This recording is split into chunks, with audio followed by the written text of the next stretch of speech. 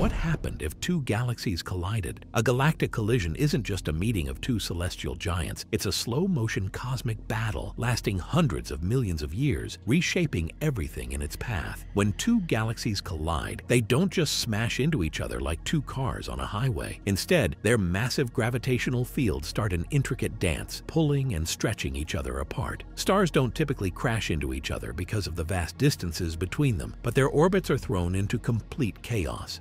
Supermassive black holes at the centers of both galaxies get closer, creating some of the most extreme cosmic phenomena ever witnessed. These black holes begin consuming gas and dust at an accelerated rate. Glowing so brightly, they turn into quasars, blazing beacons that can outshine entire galaxies. Eventually, the black holes themselves might merge, unleashing gravitational waves that ripple across the fabric of space-time. If Earth were inside a galaxy undergoing a collision, the sky would be a breathtaking mess of swirling nebulae, brilliant supernova, and strange new constellations forming overnight.